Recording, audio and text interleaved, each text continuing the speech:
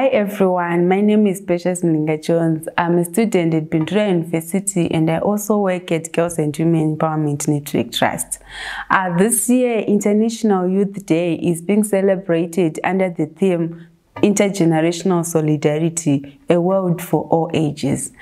For me, I believe solidarity means unity. It means collective action, and it also means putting our differences aside and collaborate towards addressing issues of common interest. Solidarity is the key to address the unending political, economic, and social challenges that Zimbabwe is facing right now.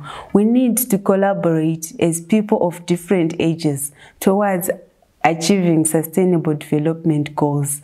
I believe that being a youth, it's an advantage. Let's use that advantage towards bringing a change that will sustain us, and a change that will help or benefit the next generation. Thank you.